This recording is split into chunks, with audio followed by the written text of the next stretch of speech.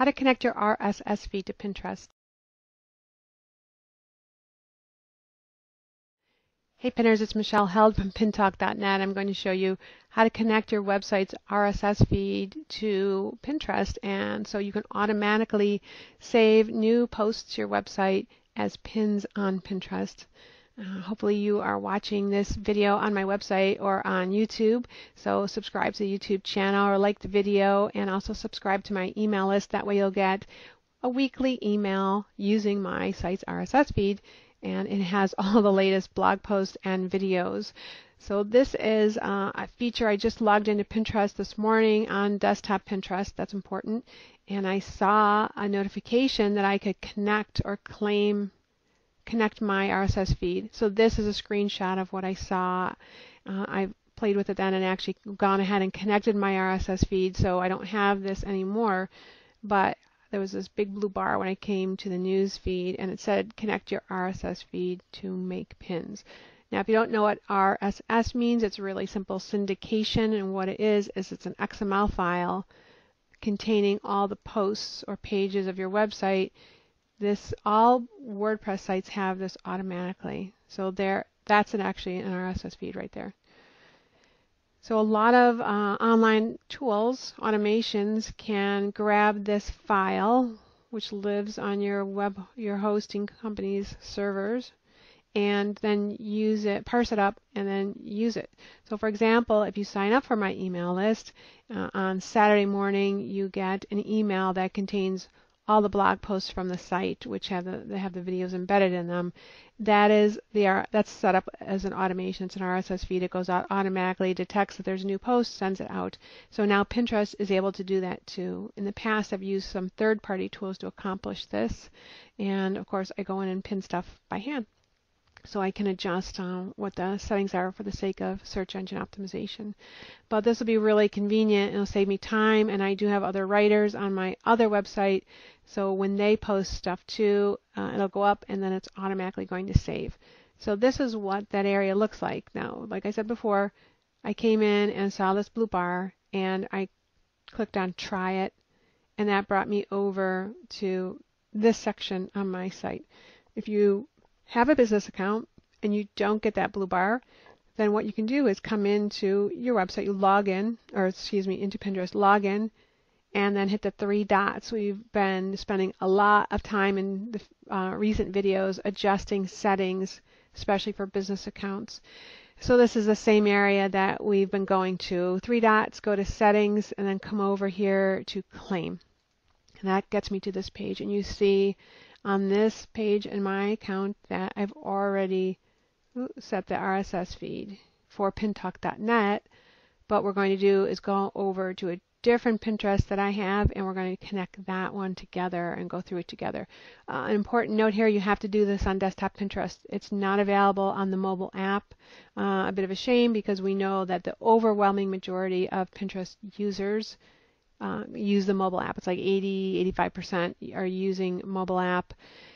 But for business accounts, there are many, many features that you can only access or configure using desktop Pinterest. So as a business owner, website owner, you need to get familiar with Pinterest for desktop, for web browsers. So let's do this. All right. So pintalk.net is already claimed. And this is, again, same area. Remember, we had a video about connecting Instagram, connecting YouTube. We talked about Etsy. There are blog posts that go with that. Those videos live here on YouTube. So here's how to connect, that's a video pin. Here's Instagram. Here's how to connect YouTube. But same part of that. The video pin thing has been pretty popular. I'm going to do more videos about that. So same area. We're going to get to this page. So let's go over to a different Pinterest account. So this is my other website, askcybersecurity.com. Also a WordPress site. And so I also don't have the blue bar here. I've gone in and played with this one too, but it's not connected currently to its feed, RSS feed. So we are going to, what I did is I logged in and went to profile. Then I hit the three dots and choose settings. And then I end up in this area, claim. So I'm going to claim my account. See, nothing is connected. I don't even have the YouTube and Instagram connected here. So all I have to do is grab the URL for my RSS feed. So if you have a WordPress site, it's just the root domain /feeds/ come to my claim page where I connect my other accounts to, paste that in, and I need to select a board. So I'm going to choose cybersecurity news and then save it. That's all there is to it. Note here, you have to have a business account and you have to have a website claimed, meaning that was a configuration. It's a condition of having a business account. You need to be claiming a top-level domain name. So I choose my board, and same thing. If you are going to save your RSS feed pins to a secret board, then no one is going to see them. And maybe you want to do that so you can adjust them or adjust the description before you save them as pins to publicly available boards. So that's a possibility. But I saved mine right to a public board, and that's all there is to it. I'll come back another time and check on Instagram and YouTube and get this one up to date. It takes about, according to Pinterest, takes about 24 hours for the first pin from your RSS feed to post to your account. So I'm going to check back on that, and maybe there'll be a part 2 to this video or an extension on this video. I'll redo it. And then it says future posts to your site will be posted on a, quote, regular schedule. We don't know what that regular schedule is. It should be once every 24 hours, hopefully. Maybe more often if you have a very active website. But they didn't commit, Pinterest did not commit to a regular RSS feed posting schedule. So that's all there is to it. I take your RSS feed from your website, come over to this claim area, and then add your URL.